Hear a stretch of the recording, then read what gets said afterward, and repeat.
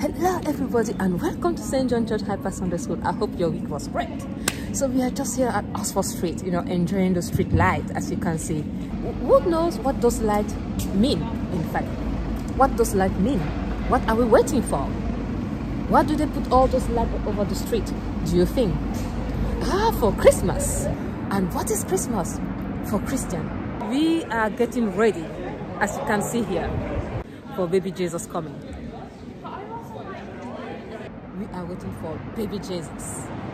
That reminds us our Bible story. Our Bible story today tells us to be ready for Jesus' return. In the name of the Father, the Son, and the Holy Spirit. Amen. Dear Father God, we thank you for your love. Thank you for taking care of us all this week. Help us to understand, Father, what we're going to read today, and help us to put that into practice in our life for the glory of your name. In the name of Jesus, amen. Our Bible story today is from the Gospel of Mark 13, from verse 24 to verse 37. It goes like this. But in those days, after that suffering, the sun will be darkened, and the moon will not give its light, and the stars will be falling from heaven, and the powers in the heavens will be shaken. Then they will see the Son of Man coming in clouds with great power and glory. Then he will send out the angels and gather his elect from the four winds, from the ends of the earth to the ends of heaven. From the fig tree, learn its lesson. As soon as its branch becomes tender and puts forth its leaves, you know that summer is near. Also, when you see these things taking place, you know that he is near and at the very gates.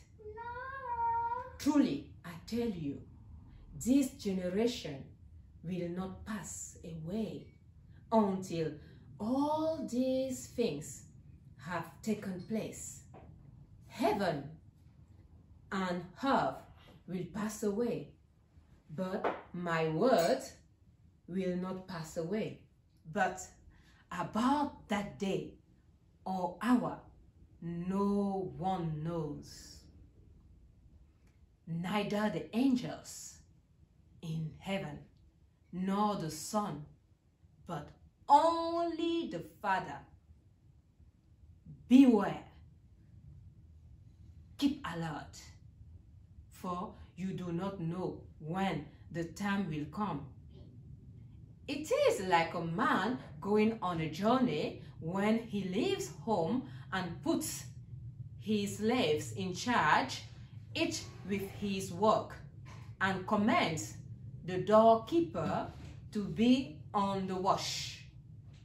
Therefore, keep awake, for you do not know when the master of the house will come, in the evening, or at midnight, or at cockcrow, or at dawn, or else he may find you asleep when he comes suddenly. And what I say to you, I say to all, keep awake. The end. That was our Bible story today. Now, what can we take from our Bible story? Today is the first Sunday of Advent. And Advent means to come. We are in a time for waiting for Jesus, both for Christmas, but also for his return. Jesus told us that he will come back again.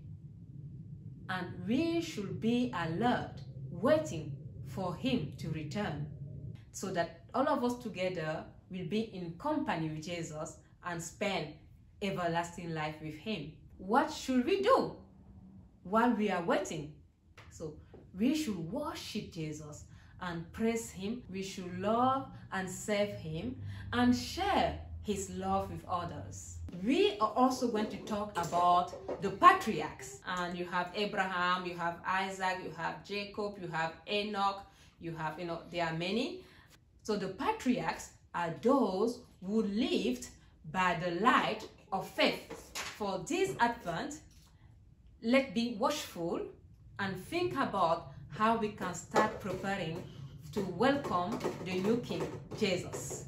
It's like tidying up your room, for example. Starting a new school year where you have to put things in place, remove the old thing, put them aside, and put up the new thing and organize yourself. So Advent is the new church year where the church organizes a lot of stuff around.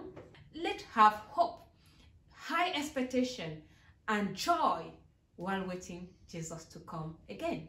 God of Abraham and Sarah and all the patriarchs of old, you are our Father too.